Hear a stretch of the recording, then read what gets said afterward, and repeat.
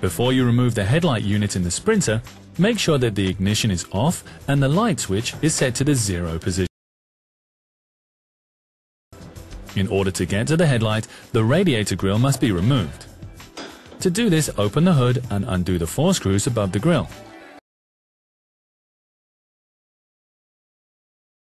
It can then be pulled up and out. The front trim is next. With vehicles with headlight wash-wipe system, the covers must also be removed. Pull the cover forward with the cleaning nozzle and unclip the cover and let the cleaning nozzle go back in again.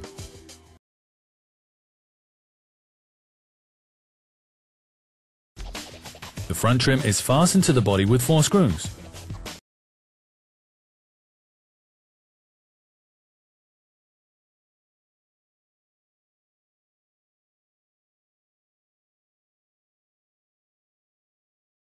The sides of the trim can be pried off using this tool.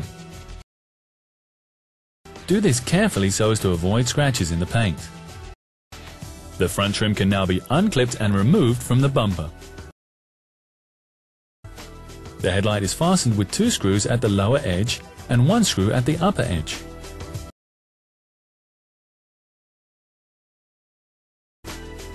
After you've removed these, fold the unit forward.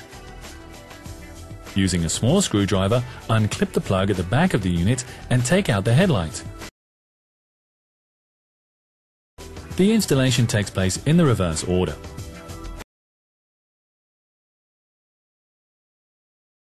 After the headlight unit was exchanged, a functions check must be carried out. Check the parking light, low beam, high beam, turn signal and cornering light. Subsequently, check the light range adjustment in DAS. Connect the star diagnosis to the vehicle and bring over the headlight setting device. In the menu Main Groups, click on Control Units and then Structure. Confirm the menu Light Range Adjustment and then select Controls.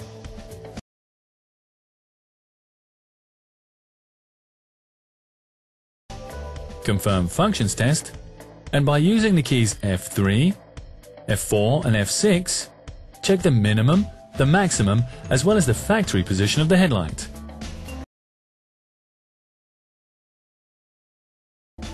Minimum position,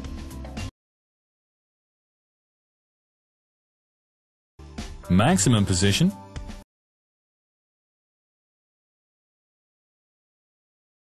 and finally the factory position. With us, the individual positions of the light range adjustment are correct.